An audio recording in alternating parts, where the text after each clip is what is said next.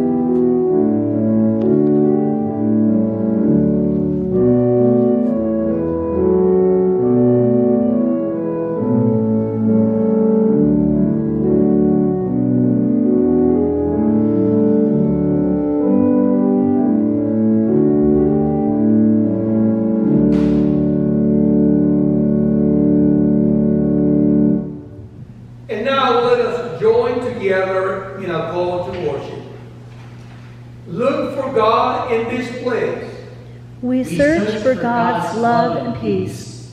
It is here, given for you out of God's absolute love for you.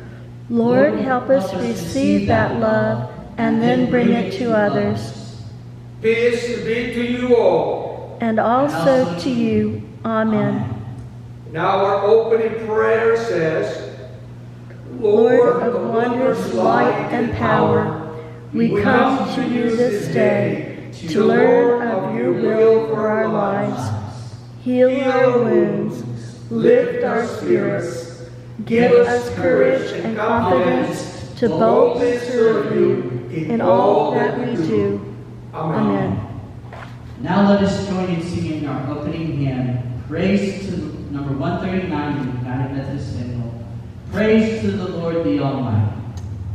Praise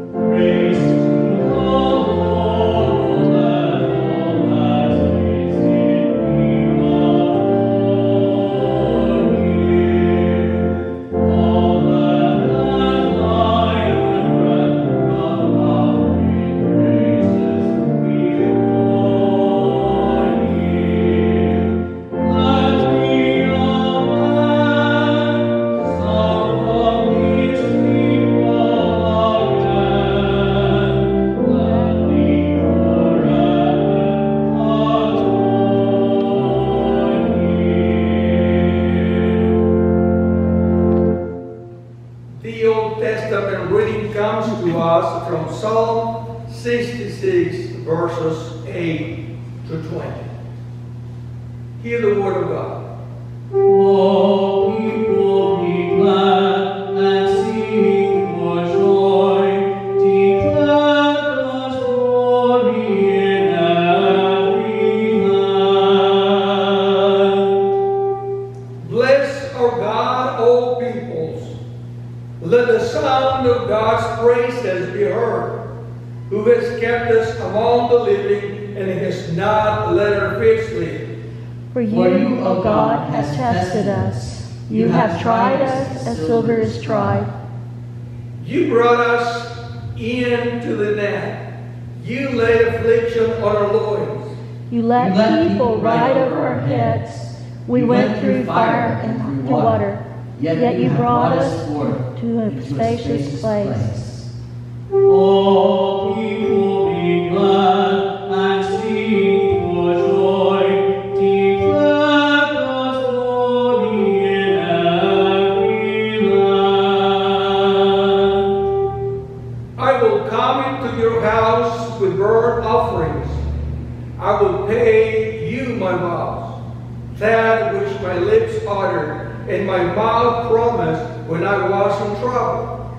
I will offer to you burnt offerings of fatlings, with the smoke of the sacrifice of rams.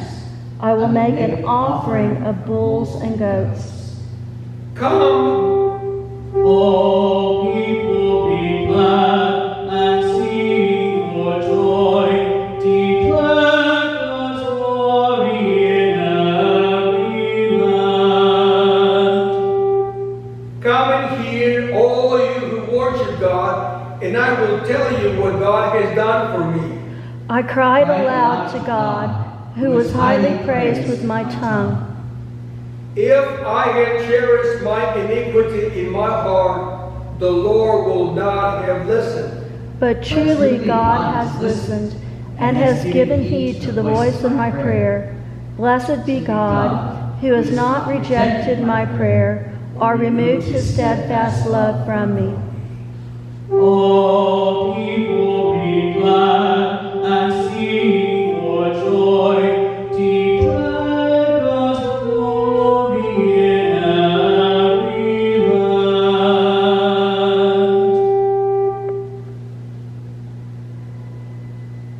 And we have the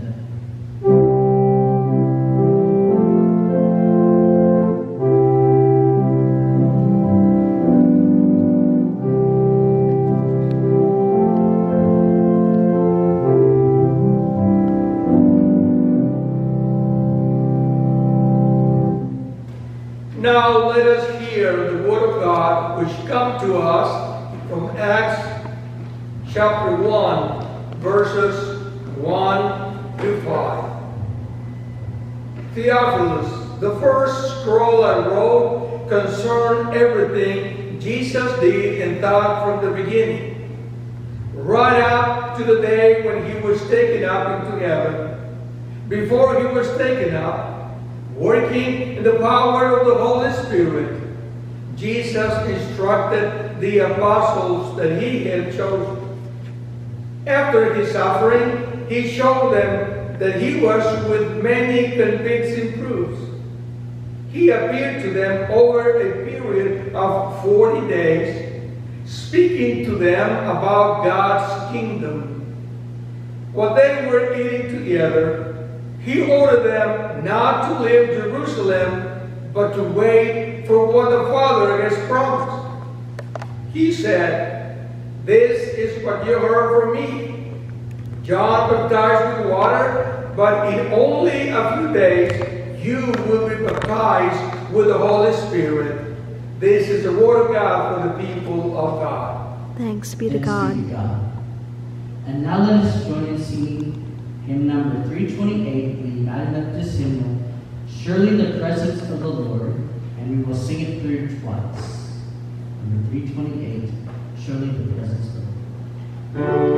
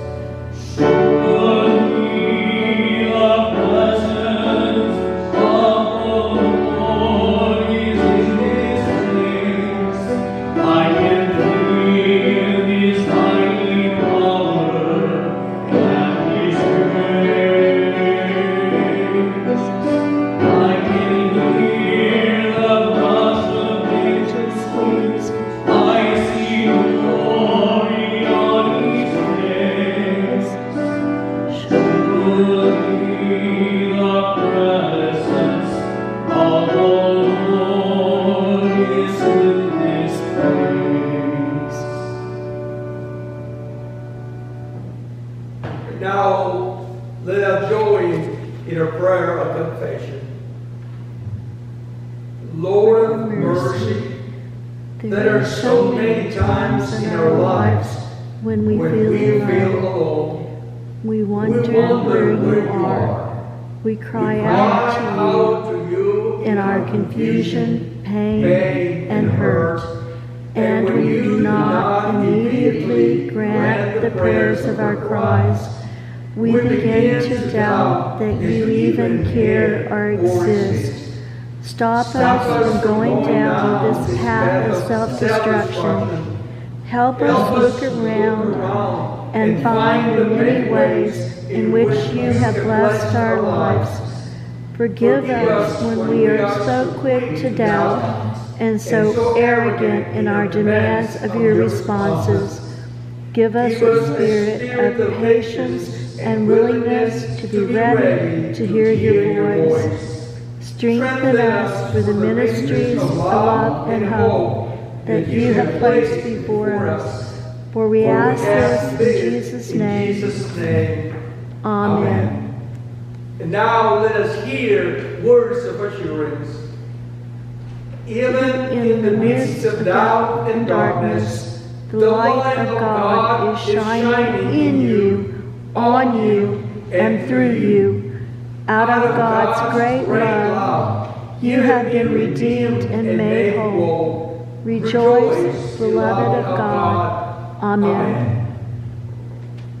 Our anthem this morning is called Knowing You by Ferguson.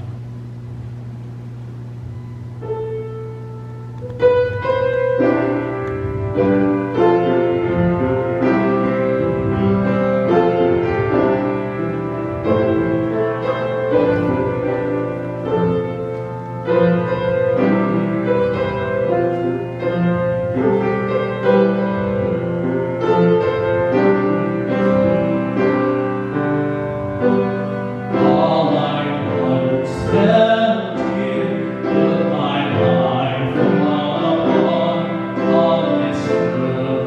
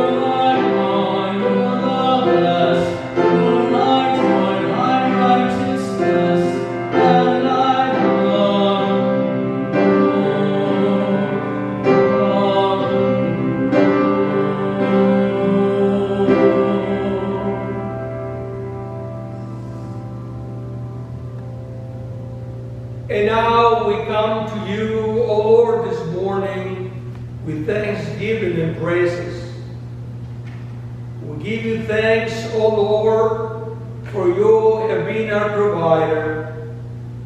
Surely you have been our provider during this time of crisis, and for that we give you thanks. We also remember those without employment, those that may be in need because of the crisis that we're going through. And so we pray for your help. Okay. Now, when Jesus knew that he was going to go away, he talked to his disciples. And even though he knew he was coming back, Jesus knew that he was going to leave all of the people that he loved alone. And when we're alone, it makes us feel scared and afraid. And we want to be comforted. And what comfort is comfort makes you feel warm and safe and not afraid. So I have here some things that make me comfortable.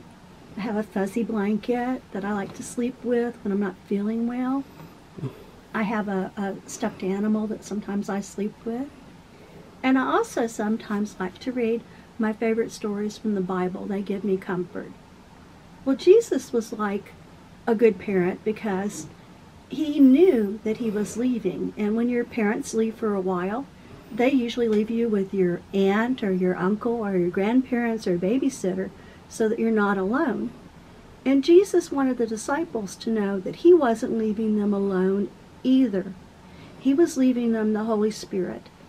And one of the names for the Holy Spirit is the Comforter, because Jesus meant that the Holy Spirit would be a comfort to everyone on earth, that they knew that until Jesus came back, that they weren't left alone and they didn't need to be afraid. Let us pray.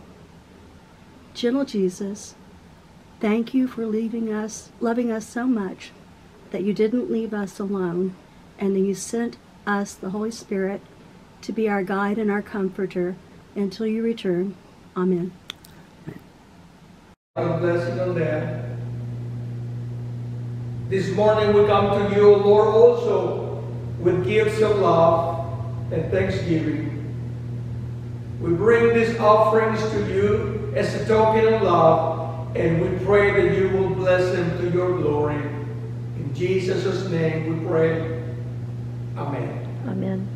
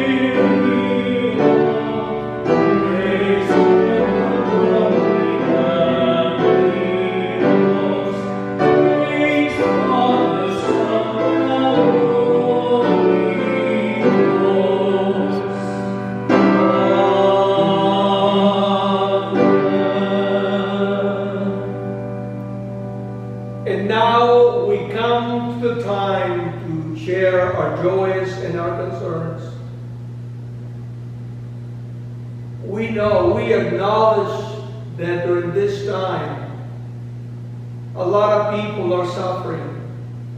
Many people have been put in the hospital. There's people fighting illnesses. And so even though we're not physically together, we can join this morning in spirit and prayer. And so this morning, we continue to pray for Bob and Shirley Cooper and for their son. We also continue praying for all the essential workers, for all those that are out there in the fields working for us. We also pray for those that have been contaminated with the coronavirus.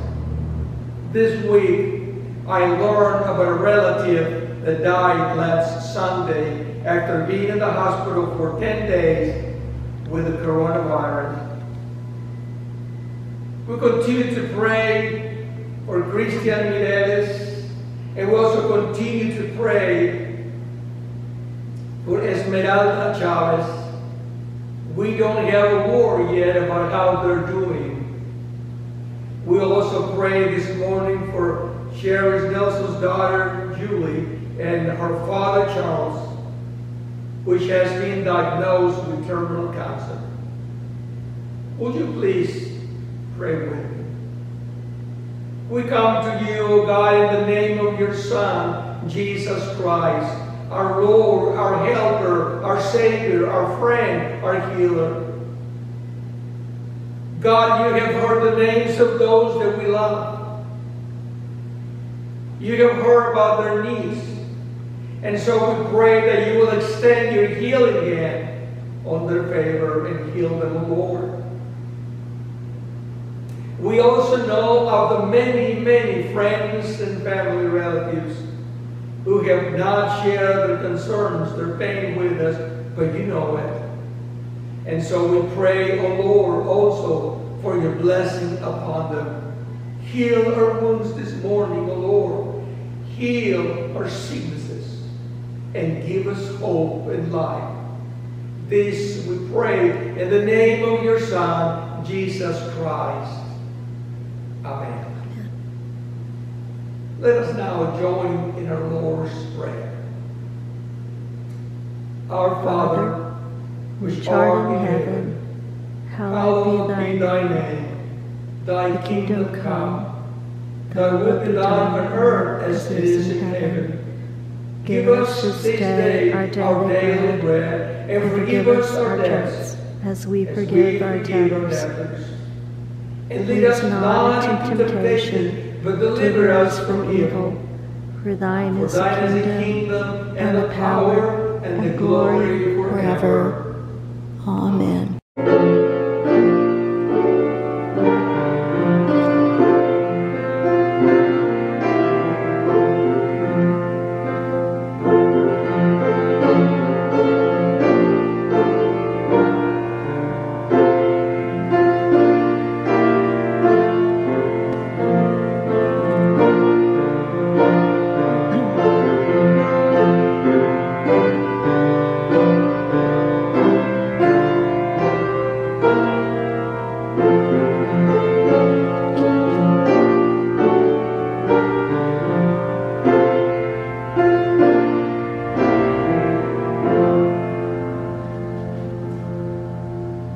May the words of my mouth and the meditation of my heart be acceptable unto you, O Lord, my rock and my redeemer. Now, the gospel for this morning comes to us from John chapter 14, verses 15 through 21. Hear the word of God. If you love me, you will keep my commandments. I will ask my Father, and he will send another companion who will be with you forever. This companion is the Spirit of truth, whom the world can receive because it neither sees him nor recognizes him. You know him because he lives with you and will be with you. I won't leave you as orphans. I will come to you. Soon, the world will no longer see me, but you will see me. Because I live, you will live too. On that day, you will know that I am in my Father. You are in me, and I am in you.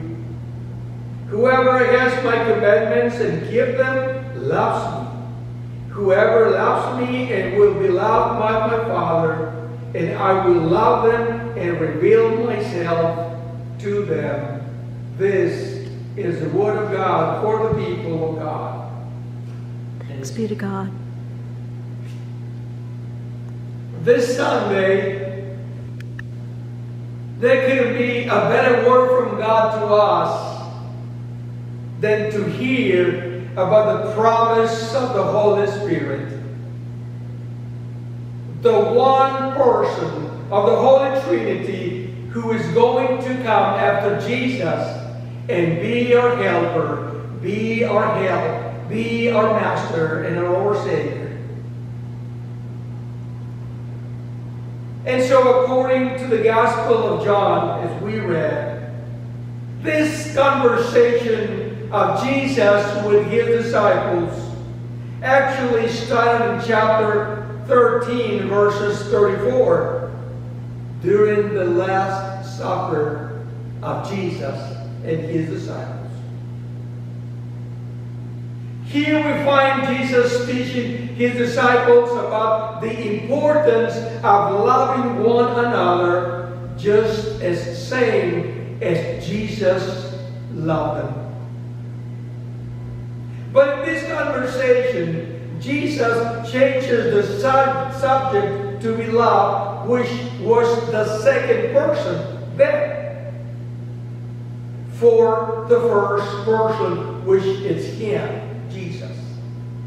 And so Jesus introduces two new ideas in this conversation. The first idea is that Jesus said, if you love me, then you must keep my commandments. And so in this concept, Jesus connects love and obedience to him. In this scripture, Jesus ties love and obedience.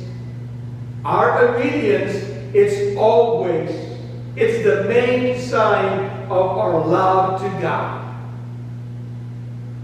Brothers and sisters, I'm sorry. We cannot claim that we love God, that we love Jesus, if we don't obey his commandments. And so in this gospel, faithfulness to Jesus' word is a defining mark of our discipleship, our call. And then for Jesus, the second idea, the second concept is that if they, meaning the disciples, obey his commandments, Jesus will pray to his Father and he will give them another counselor that will be with them forever. You know, during this critical conversation of Jesus with his disciples, Jesus was preparing his disciples for his departure with his Father to heaven. If we look carefully to chapters 13 and 14 of John, we will find that Jesus was giving disciples three new commandments. In the first commandment, Jesus said to his disciples, if I, the Lord and teacher, have washed your feet, you also ought to wash one another's feet. For I have given you an example that you also should do this as I have done it for you. Then, the second commandment, in the second commandment, Jesus said, a new commandment I give to you, that you love one another just as I have loved you, that you also love one another. Then in the last commandment, Jesus said to his disciples, don't let your hearts be troubled. Believe in God, believe also in me. I don't think this is a perfect time to love Jesus and not to be troubled than in these days with the coronavirus. We need the peace of God. The peace that underpasses all human understanding. But now, the truth of the matter in all these three passages is that Jesus' commitments require us to allow Him to reshape our lives as we continue to live under His authority.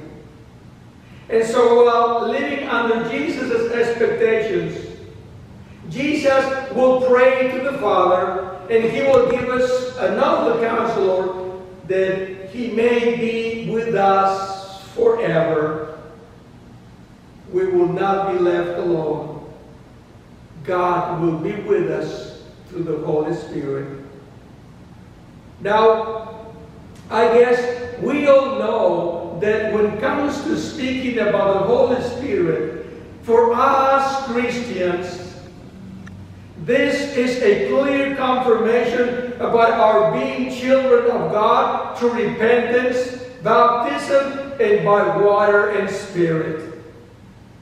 And the Father confirms the identity of Jesus Christ as the Messiah sent by the Father, and the Holy Spirit likewise confirms our identity as children of God. How do we know this? Well, in his letter to the church in Rome, Apostle Paul wrote that the same Spirit agrees with our spirit that we are God's children. For others, however, speaking about the Holy Spirit creates, a wide range of misunderstandings, wrong interpretation, and also fear, confusion.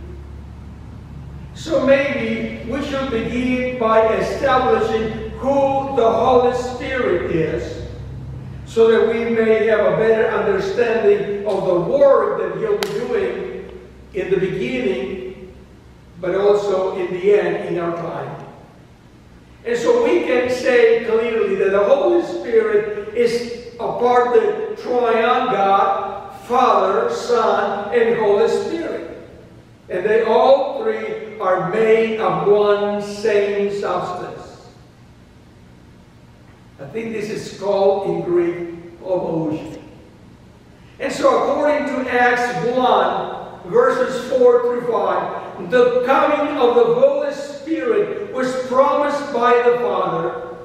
And so Jesus commands His disciples not to leave Jerusalem, but to wait until the Father's promise is fulfilled. And so in the Gospel reading for this morning, Jesus' words echo the demands of the Deuteronomic covenant between God and the people of Israel. We know that for the Israelites, the heart of the covenant was, you shall love the Lord your God with all your heart, and with all your soul, and with all your might. Keep these words that I am commanding you today in your heart. Know therefore that the Lord your God is God, the faithful God who maintains covenant loyalty with those who love Him and give His commandments to 1,000 generations.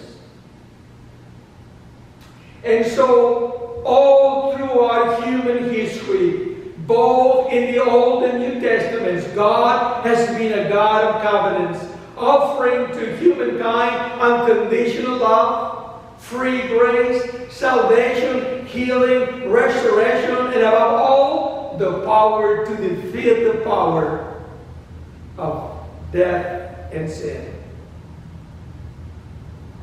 And the only thing that God asks us is that we love Him and that we keep the covenant we make with Him. That's exactly what John heard Him say to His disciples. If you love me, you will keep my commandments. Then in return, God promised to give them an advocate, a helper who will be with them forever. Jesus promised his disciples that he will not leave them orphans. Jesus was not going to continue being physically present with his disciples. However, should he continue being physically present, Jesus' presence would have been tied up and limited by time and space. Right? And so now Jesus was going to continue being with them in spirit to the presence of the Holy Spirit. And so for the church in the New Testament, our time, and their time, the role of the Holy Spirit was also to identify those who belong to Christ. Again, in Romans 8:9, Apostle Paul said, "Now, if anyone does not have the Spirit of Christ, he is not his." And so it is clear that the Holy Spirit plays a major role in the lives of all Christians, both in the Old and the New Testament.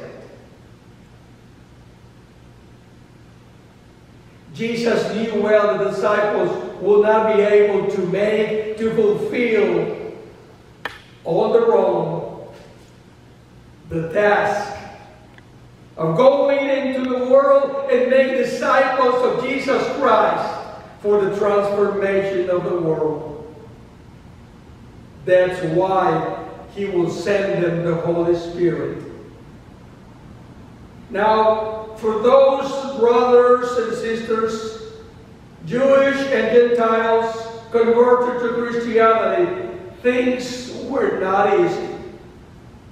Because we know that the majority of them ended up in the Roman circus, and the gallows burned alive as human torches, or they were eaten alive by hungry lions. However, they were able to do that not in their own human power, but only under the power of the Holy Spirit. We know by history that when they gather them around to be burned, they will be singing to the Lord and God. So maybe the question for members of the church in the 21st century, our question may be, what does all this mean for us? So let's now see what the role of the Holy Spirit plays in the life of the 21st century Christianity. So number one, we know that the Holy Spirit is our paraclete, our helper in our weak areas. In other words, the things that we cannot do in our weakness, God will do it for us. He helps us to do the things which cannot do in our own human strength and wisdom. The Holy Spirit is here to help strengthen and nurture us. Hear the words of Prophet Isaiah speaking about the new thing God was ready to do for his people. God said, "Do not remember the former things or consider the things of old. I am about to do a new thing. Now it springs forth. Don't you see it?"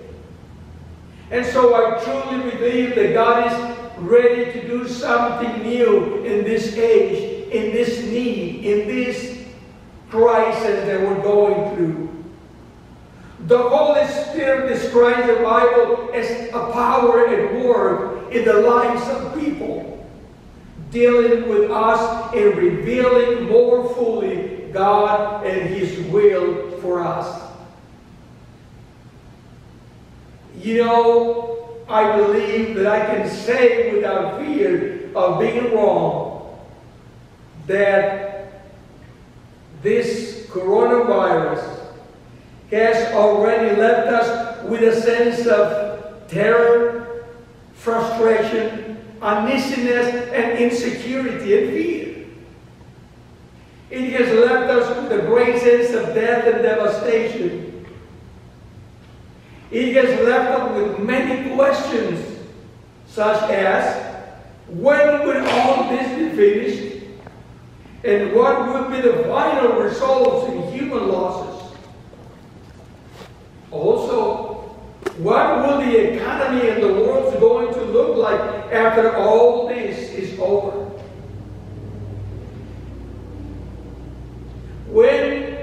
One of the questions that we are keep entertaining is, when are we going to be able to come back to our building to worship God?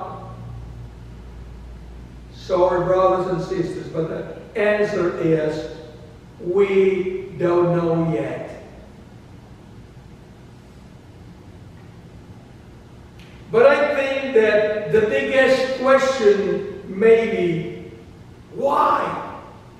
Why has God allowed so much devastation in our world? Is God punishing humanity? Of course not. I firmly believe that with the help of God, with the help of the Holy Spirit, we can own the words of Apostle Paul and say along with him, who will separate us from Christ's love? Will be separated by trouble or distress, or by famine, or nakedness, or danger, or sword? As it is written, we are being put to death all day long for your sake. We are treated like sheep for slaughter. But in all these things, we win a sweeping victory through Jesus Christ. And so we know that in Christ our Lord, not death or life, not angels or rulers, not present things or future things, not powers or heights or depth or any other thing that is created will separate us from God.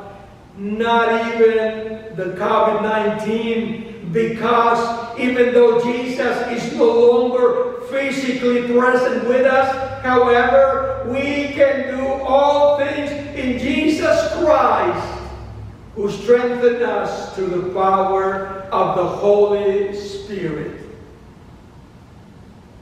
Amen. Amen. And now let us join in singing our closing hymn, number 465 in the United Methodist Hymnal, Holy Spirit, Truth Divine. Spirit,